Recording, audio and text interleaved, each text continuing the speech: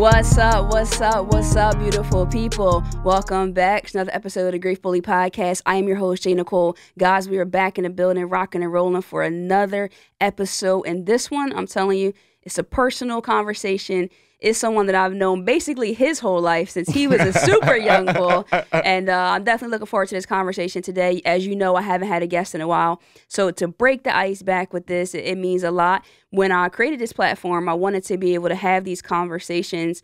It wasn't just about me. It was like, listen, like there are so many people who deal with loss, that deal with this in our communities that never will talk about it, won't really know how to talk about it, and so to be able to outlet to exactly talk about and have the outlet to do it. So I'm going to welcome to this show a hometown Dawon Funches. What's up, man? How you doing, Nicole? Nice to meet y'all. Thanks for having me. Of course. Listen, it takes a lot to be willing to come on and just kind of like share your love and like when you talk about like entertainment, because you're hilarious. First of all, after this, when he shares his social media handle, I don't know. I think Instagram is more like for his business, but just on Facebook. Always can know if I see his name, it's going to be something hilarious that I'm like, yo, this is going to be crazy. But this is different because you can have entertainment, you can talk, it can be funny, lighthearted, whatever. But when we talk about grief and loss, it's not that easy to talk about it. So before the show started, I'm like, okay, talking about the loss of his brother. And then he said something that was very powerful. And he was like, it was a lot more than that. And so sometimes I think that happens when the world knows about or your community knows about one major loss and then they don't know about the other losses that were major to you. But with your brother passing away in 2017, I noticed just from following the story and following you all, your sisters on social media, and just knowing that prior to him actually passing away, there was an incident where he ended up being in a hospital. Just kind of like walk us into your story. All right. So basically, as for my little brother, like you said, prior to being killed and stuff, 3 months before that, he was shot in the head. And actually, it was me that was there visiting him. It was just me and him alone. And the nurses came in there just to like reposition him. And he opened up his eyes and he stood up on his own feet. And I took a video of it and I posted it. And it kind of like mini went viral a little bit. And then he went to rehab for a week after that. And then when we went to pick him up from rehab, he was on a flight to Miami and we looking for him. And he called. We finally get in touch with him. He's in Miami. So we're like confused. Like, wait, you just got shot in the head 2 weeks ago. So that was like kind of like shocking to me. And then seeing it and like with my own eyes when he was like pretty much just like a vegetable, and just to open up his eyes and just stand on his feet like 5 minutes later, that was like really like a sight to see. Like it like touched me a lot. Did you feel like that was because a lot of people know that I'm a believer, so I'm gonna talk about God. That's something that I won't shy away from. So when you see that, was that like, wow, like God is really good? And like at that time, like I had my own personal stuff going on where I was like kind of like wanting to give up, like trying to stay afloat, like needed something to keep me going, and like that kind of like happened, and like it was like very shocking. It like throws you for a loop, throws you off your course, and like kind of like messes you up. But at the same time, seeing the outcome of it and how it like kind of played out, it was like a sigh of relief at the same time. But it was like, God, like, wow, thank you. Like I just seen a miracle, like with my own eyes. Like I know you're real. Yeah, no, that's a lot. That's a lot to take in, to see that. And that's what I was talking about. I saw the video in the hospital when he was back up, and I was like, wow. Because anytime you hear that, even if you never met the person, it's just like, wow, I don't want to see anybody going through that. So to see him be able to bounce back, and then for me, it felt like it was just like instantly, then the posts were different. Yeah, it was like really instantly. Like it was like a miracle to me. I'm like, wait, like, so like I said, I had my own personal issues going on at the time. So it was like, all right, you gotta keep going. Like your baby brother, this like he doing this, get back up, keep going, keep going.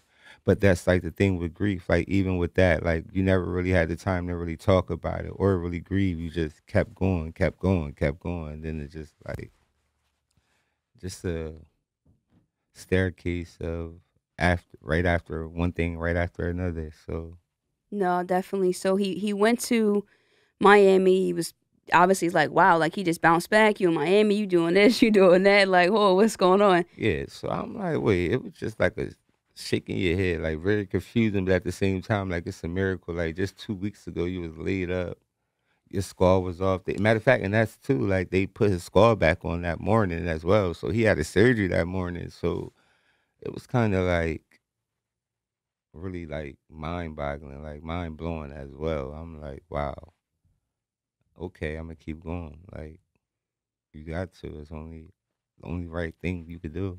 Definitely. And then, unfortunately, since we talked about it, I let in with just explaining that he lost his brother. So a couple of months later, then like, what happened? How does that happen? Yeah, like that's the like unbelievable thing. So when he actually got killed, it was like he didn't get shot in the head or none of that. It was like I want to say 3 shots. I want to say 3 wounds. I want to say I believe. I think I kind of blocked it out, but I want to say I think 3 wounds, and they were kind of like minor. So you like he survived the headshot 3 months ago, so he's strong. He got this, but to then get the outcome that like he succumbed to the wounds, it was like wow, and it was like a spiral out of control moment. Like at first, like you really go through the 5 stages of grief. Like you really in denial, then you're angry, then you like try to like you blame yourself. I want to say like you try to overcompensate. Like you try to like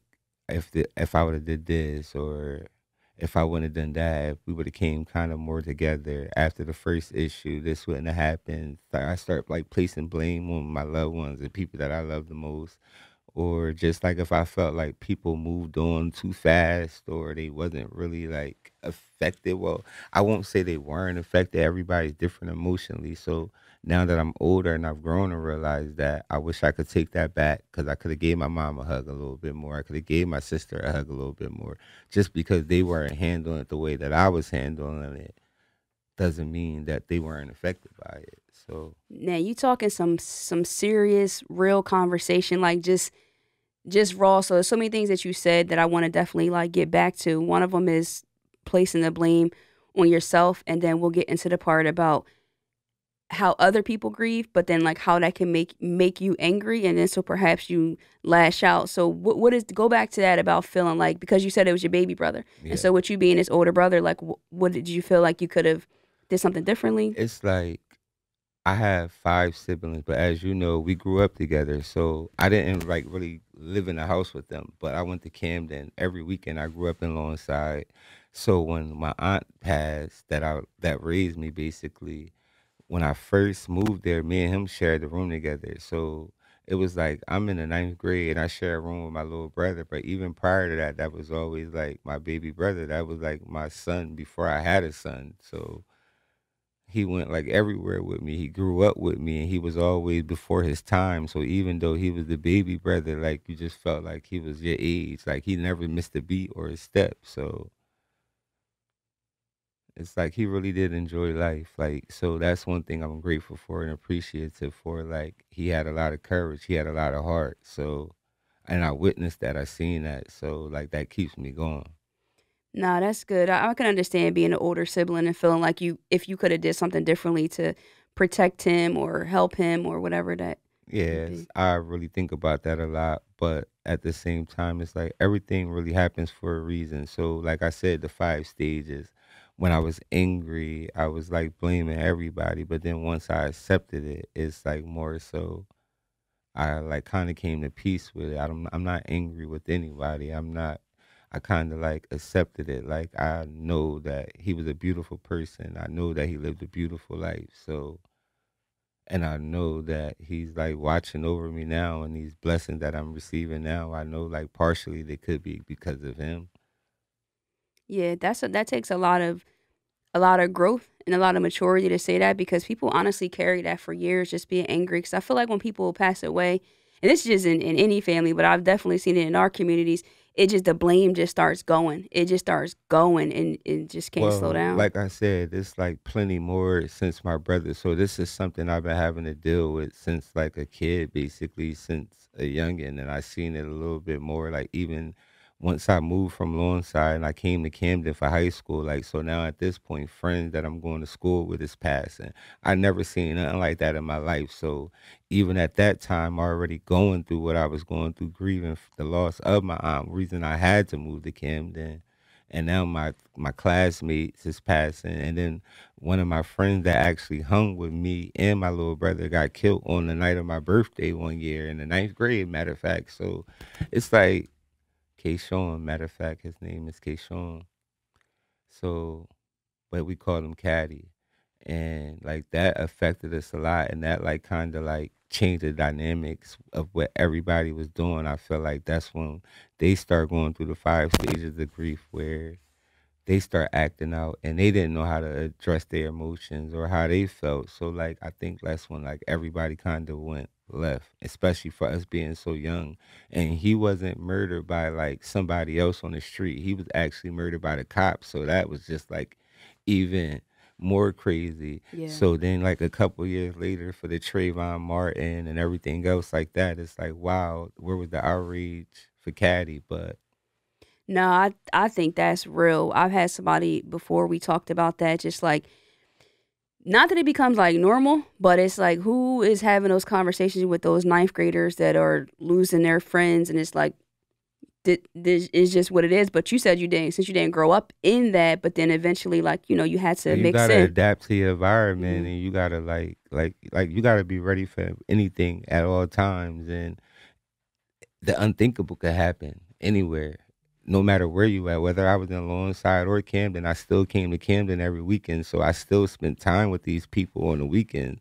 We love Millennium Skating Ring, so that's where I spent a lot of time with my little brother, Kayshawn, a lot of other people that we lost, and everything else. So it's just like, No, no, no, definitely.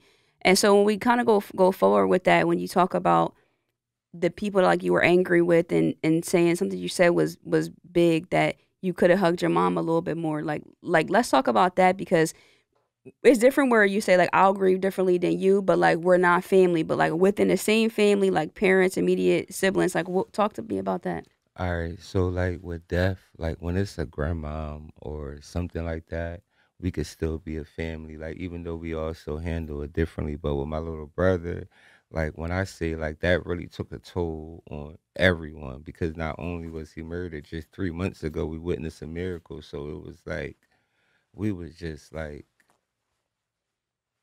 out of it. Like I was out of it for like the next 2 years after that, like COVID, it's kind of like where I had a chance to sit down and think and really just like have to really come face to face with everything I've been blocking out and Hmm. everything I've been just every feeling, every emotion. Like I was going through it, COVID, but at the end of the day, look at me now. And so I'm happy that like everything happens for a reason. So but with my mom, I could have hugged her a little bit more because it's like we all were affected, and that's her son. That's my brother, but that's her son. Hmm. So, and that's her baby. Like that was her pride and joy. Hmm. And like even when he got shot, like she like babied him. Like that was even more of her like her pride and joy. So like to see her hurt, but we all were like affected differently, and then we all like I know if I was out of it because I can't even really remember 2018, 2019. Like it's all like a blur. So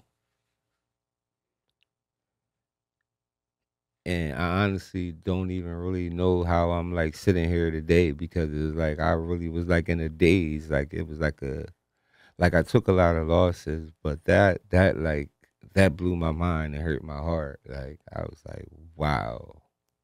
What parts of you, if you will, do you think like died when your brother did? And I say that because I talked about that before, where it's like I missed a part of me that died when you did. Like some people don't realize that when you lose people, you lose a lot of yourself that you may never get back. Is there any parts that you lost and didn't get back? Yeah, like I have a bond with like all my siblings, but like the last bond that I like really did have because I have another brother as well, but like he spent a lot of time away, so me and my baby brother had like a bond. So like everybody else may know him as something different, but I know him. I like he different around me, and we were there for each other. Like it was at a point in time he was my baby brother, but we went. I was in high school, he was in middle school. We wore the same size, and we could share each other clothes. Mhm. Like Mhm. so, it's like it was like different. Like I got detached from like everyone, like all my close friends that I had. Like I like pushed everybody away because at that point I was like scared to get close to anybody because I'm losing so many people I'm building these bonds with, and I'm losing myself as each person goes, Mm. and like just digging deeper and deeper into the rabbit hole. So Was it a fear that they were going to die? yeah, and if not even them, just myself. So I try to stay busy. I try to like keep going. I try to like do what I really love because you only get one life and you only like you gotta live it. Like you really have to live it. And you can't die when they die because I was dying when they were dying. Mm. So I'm trying to put them pieces back together and come back together. Yeah, well, it seems like you're doing that, and I think this is a big first step. Like I said to you in the beginning, a lot of people aren't going to do this, not going to do it, and so for us to have this conversation, like you did it for yourself, but also I hope that you feel proud that you're also going to help a lot of other people as well that look like you, that's from where you from, that just feel like you just got to accept it. Like this is what it is. Like this is what we're around, what we're used to. But no, it could really become very detrimental when you got to bury people that you love. Yeah, and it's like it happens very it's not something that's like that doesn't happen often. Like everybody is battling something. You see people happy, you see people smiling, they really battling. Like I see my Facebook memories, and to everybody else, I'm having the time of my life, and I'm looking like, when did I take this picture? Mm. What I don't even remember none of this. Like so, it's like to them it's like I'm having the time of my life, and to me that was the worst time of my life that I ever had to experience. And still to this day, like I have my moments where I think I accepted it, and then like something will happen, or one of his friends or a close associate to him will pass away, which just happened a few days ago actually. And now I'm seeing posts of my brother as well with the associate. Oh, that's deep. So it's like it brings it, even though you thought you buried it, you thought you were okay. It's like, damn, I don't know if I can No, you curse. good. You Like, good. damn, like, and at that moment, it's like you don't like you really gotta live. Like it's like you can't get sad anymore. You just like I gotta keep going. I gotta keep going. Yeah, that's deep. I never actually considered that thought of like you have a person that passed away and then like someone else does that will be in the same pictures and like just kind of having to like relive that. And one thing that I realized too is for me, and it hope it might be helpful for you, but when it comes to the losses that I've suffered, I never fully accepted them. What I've accepted though is that like life itself, as far as I knew it, wouldn't be the same. And that helped me because some days with some losses I'd be like, damn, I know that did not happen. Like it's for Moet, it's almost been 2020. It's gonna be 10 years. That's a decade, and I Yeah. still be like, nah, I can't believe that I happened. can't like yeah, you really can. Like you try to wrap your mind around it, you think you okay. And then sometimes you really be in denial. Like I'll even catch myself like when I'm going through something or when I'm in like one of my lowest moments and I'm picking up the phone calling my aunt, like, oh crap, like she not even here. What am I doing? So it's like and then that just like sets you back. So like I said, like grieving is really a long process. Like no matter how you try to hide it, we're all grieving in some way, shape, or form. Or we all going through something else and that could trigger grieving. So Yeah, no, that's definitely true. I mean, I think one of the things I wanted to go back to, and it's again to your comfort level. When you talked about not even remembering half the stuff in a blur, like I posted this recently when I was like, drugs, alcohol, drinking, smoking, like it doesn't equal therapy. Did you was that like did was it any of that, or you just were in like a blur? no, well, like kind of like I do this thing where I block stuff out. Like when you've been through a lot of traumatic things, it's like you learn, well, not learn to you like eventually just want to forget it. So you'll try your best to just block it out, forget all about it that it happened. So yes, like when my brother passed, I was drinking obsessively. Like prior to that, I was just a weed smoker. I've been Mhm. smoking weed a lot. Like, Mhm. but once that happened, I was like a drinker. I'm talking whole fifths, like where I don't think I was sober any day for like 2 years Ooh. after that. Like like out of it, but like I'm holding myself together because I gotta keep my little pretty boy image up at the same time. But it's like if you catch me slipping, then it's like you already know why I'm slipping. So it's like you're not really gonna judge me too much because that was kind of not even just traumatic for me. Like he was loved by everybody, like everybody knew him. So Mhm. it's like I got a little past a little bit, but then at the same time, it's like you gotta get your stuff together. You gotta clean it up. You gotta tighten up, and no matter who you lost or what you going through, you gotta like keep going.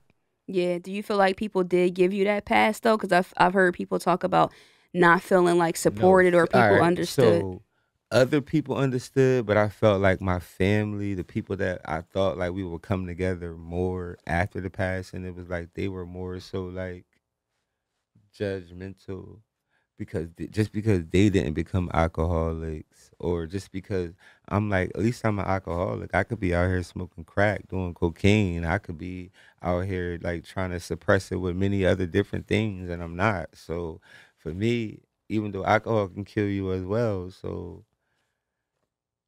and I still drink my wine. So I don't drink hard liquor, but I still drink my wine. But back then I was drinking hard liquor, Henny, Remy, 1738. I was getting it in like every night, every day, work.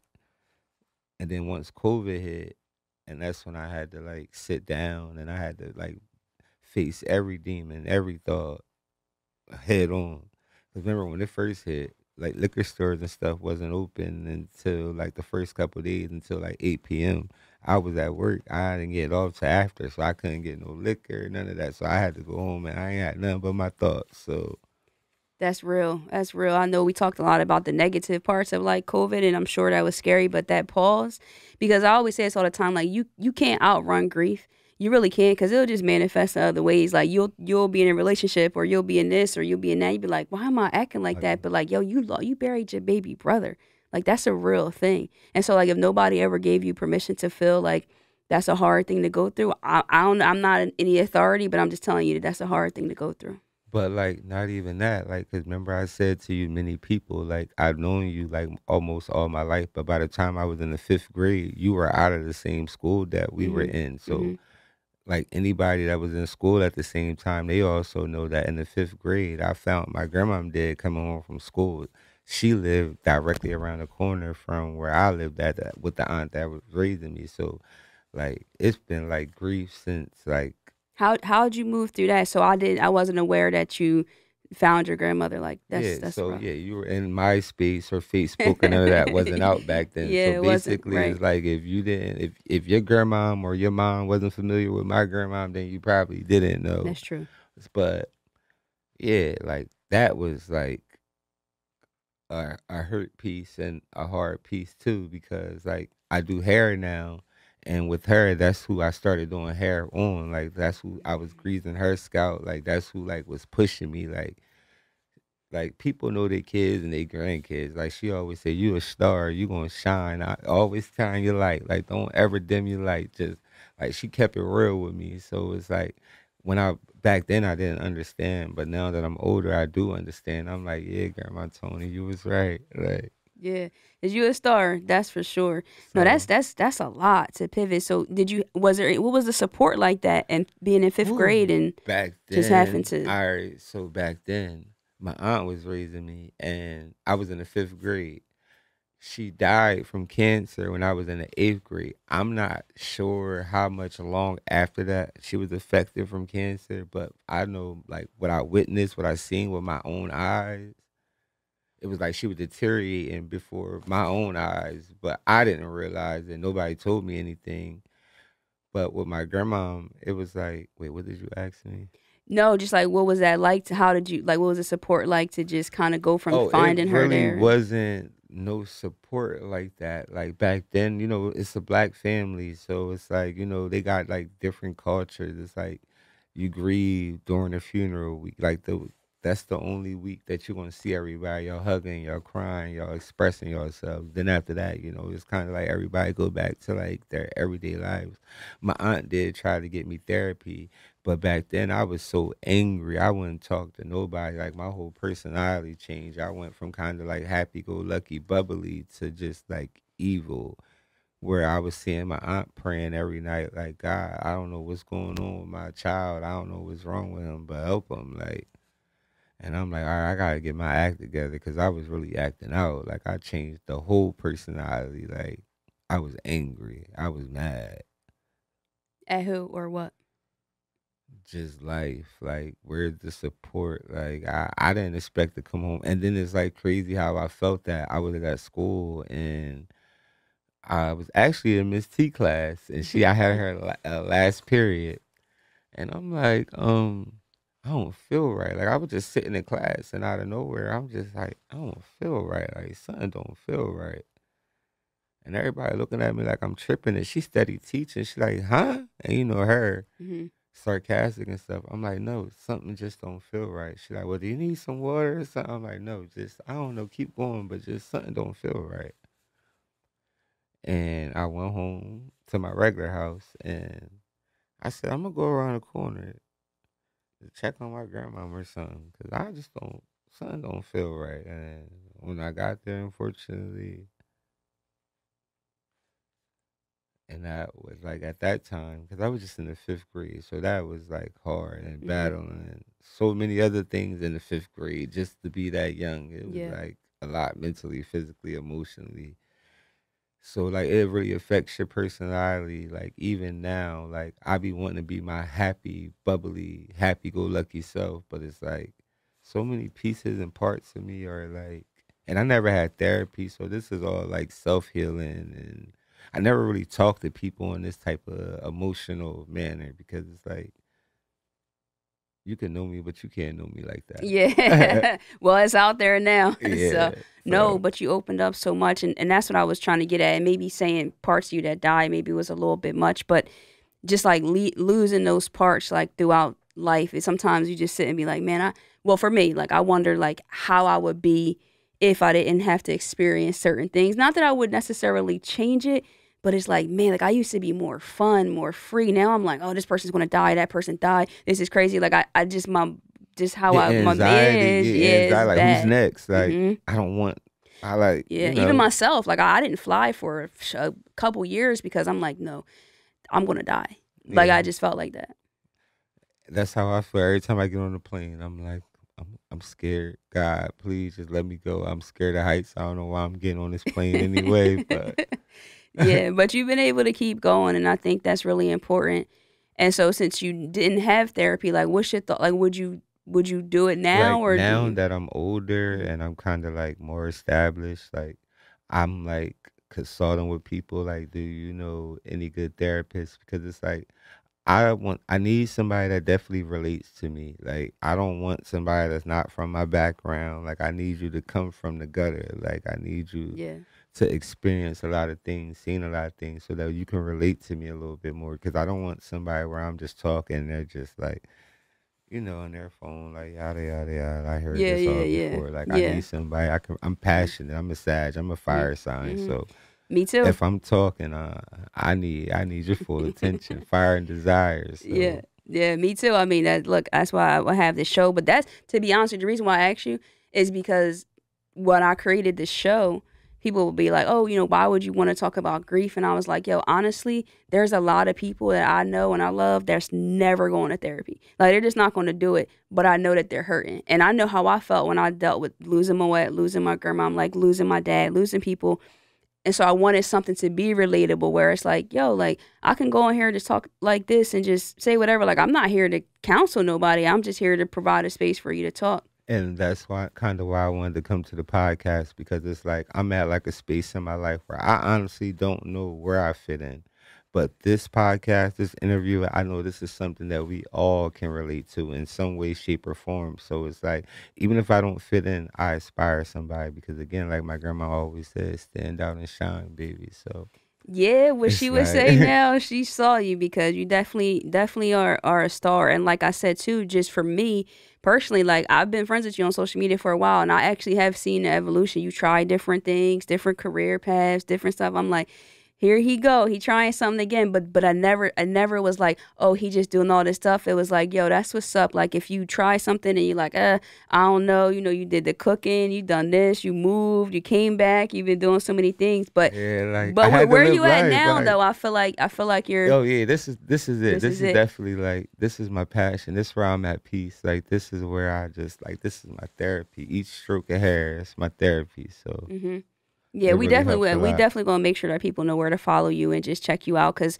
a lot of people that do tune in or follow me, and they a lot of people that we went to school with and stuff probably don't even know that you do hair I or don't even think anything. my dad really knows to this day. So like you're right. Like they don't really know. Like Yeah, and but people will want to do that and show love, and I think that's important for us to do that. And so you can go out and have conversations with strangers. People can come on the show, but these conversations are always going to mean the most to me. To be able to have people that I know, especially like in this type of setting and this deep and intimate because it's like I needed this conversation as well. So I don't really open up much. I don't really talk to people, and then I'm a hairstylist, so I listen to other people all day long. Mm. So, and then when it comes to my friends, I'm hearing their problems all day long. But my deep personal friends, now they know. Like they see me cry, they know. Like they don't pay attention to that social media because I could post a picture of me smiling on social media, but I'm on the phone with my friend crying on the floor, rolling around. Like That's I real. can't take this. Like what's going on? Like so. Does crying help you? It really does because I be feeling a lot better because I be trying my best to hold it in and keep going, keep going, keep going. But everybody had that breaking point, and it's like if you don't cry, you gonna do something crazy because like I be frustrated. I be realizing I see myself taking it out on other people. I see it like my actions, but it's like what you put in the universe is what you get back. So it's like once I had COVID, once I had that time to sit down, I stopped like thinking so negative. I stopped like being so angry. And it's been nothing but blessings ever since. So I'm kind of like grateful for COVID, low key. Like I'm even myself. I'm happy. I'm a lot happier. I'm not depressed because before COVID, I was so depressed. I didn't know which way I was going for real, for real. So Yeah, no, that's definitely powerful. One thing that I always like to ask my guests when they come on the show is if you had to choose a color for your grief, what would it be and why? black because I used to always wear black, but now I try to like put a little bit more color. But I was an all black person because that was my move for real, for real. Because people don't really notice you. Like you think they notice you, but they don't notice you. You can be in a room full of people and nobody really know that you really hurting inside, or you need a hug, or you really need to talk to somebody. Or even if they do notice it, they just got their own. They so wrapped up into their own stuff that they got going on, so it just feel like nobody care. They care, but they just got you in the back of their mind because what they got going on is in the front of their mind. So it's like that's why a lot of people stay silent. That's why a lot of people really don't talk. But me, I'm gonna express myself. I'm gonna say how I feel, not to just any and everybody. Like I said, my personal friends know me. But to a stranger, you're gonna think I'm perfect, perfect Patty. But that's not for you to know. But you know, Nah, I love that, man. It's definitely been just a good conversation. There's so much that you said that if I had like endless amounts of time, I would definitely like go back to. Maybe we'll have to have the conversation again. yeah, And definitely invite me again yeah, because this was yeah. definitely a good conversation. No, listen, I'm telling you right now, I know the people that listen, and this is a show that's like an international show. So we got people, I mean, Everywhere, I know, I everywhere. It's like see. 83 countries. I don't know. I'd be like, really? Somebody in the Philippines? I mean, I don't know, whatever. People are listening to it, and that's the most important thing is to hear that. That's why like my thing and my brand is grieve and grow, right? Because we got to leave space for us to grieve, but we have to have that part where we got to grow because it's to my belief and understanding that joy is a choice. Like you don't just it don't. I mean, I know that in the church they say joy does come in the In the morning. morning, yeah, It does, but you got to be open to see it. yeah, you And I have feel to. like you've done that though. Like you found your joy lately. I had to. I had no choice. I can't walk around miserable, mad, and sad. Like, who wants that kind of life? You only get one life. It's time to live. Be happy, smile, and take your losses. And with the losses, it's like you become more solid. Like, you become more hard. So it's like not saying that it's a good thing, but it's like I'm not that same weak little boy, naive little boy that I was. It's like it kind of like not like I said, everything happens for a reason. Not that I'm happy that it happened, but it's like No, definitely. So I always like to talk when I have guests too. Is important because sometimes when we lose our loved ones, people don't really talk about them too much more. Whether they don't want to make you feel uncomfortable, they don't want to get you upset, or people just forget, and it's not that important to them because that's your brother. It's not my brother or that person's brother. So I always have like to say, our in love and memory segment. Just like want to say in love and memory to your loved ones, but if you feel comfortable, you can say them by name because we haven't said your brother's name this whole time, and that's important for me to say their name, keep their oh, of memory going. course. So for me, I would like to say first and foremost, I want to say in love and memory to my aunt Dorothy Moore, my little brother Dashim Lemire Funches, um, his friend that just recently just passed, Jaren Cream, Kayshawn. I can't remember his last name at this point because I kind of like blocked it out, but we call him Caddy. If they see this interview, they gonna know who I'm talking about. Mhm. A lot of my aunts and family members. It's so many I can't name by names, but those are like the most Mhm. important to me, kind of like affected me. So Yeah, no, yeah. I love that. It's just important because I just feel like we don't get enough opportunity sometimes to just say their name or just say like in love and memory and that they'll never be forgotten. It's super important, and I know that your angels definitely got to be proud of you. I am. Is for sure a pleasure to have you on the show. But before we get out of here, where can people follow you and connect with you? Oh, definitely they can follow me on my IG.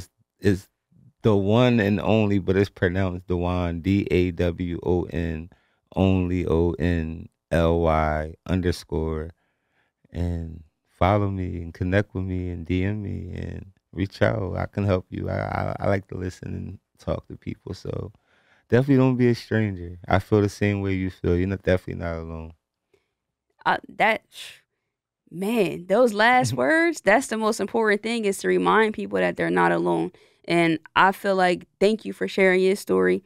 Thank you for coming on. You definitely have a home here. You can come and share your story whenever you feel comfortable to do that. I'm going to continue to pray for yourself, your family, and all of those Thank you. people. Thank you. You as Guys, well. thank you. Listen, I take the prayers and all that too. Just because I'm J.Nicole, the Grief Bully, and the Grief Bully podcast, like I hurt too all the time. Trust me, it's hard, but we can do it, and we doing it, and we doing it together. Guys, it's been another episode. If you're watching on YouTube, drop a comment. Let us know your thoughts. Let me know what you're thinking about anything, how it helped you. If you're listening to the audio, leave us a review. Drop a few words. I would appreciate that. And y'all already know if you want to connect with me, don't hesitate. But you can't do that if you're not following me. So what are you doing? Go follow me over on Follow her. Instagram. Definitely. Yes. at I_am_J Nicole, guys. So next time, you already know. Love and light. Peace.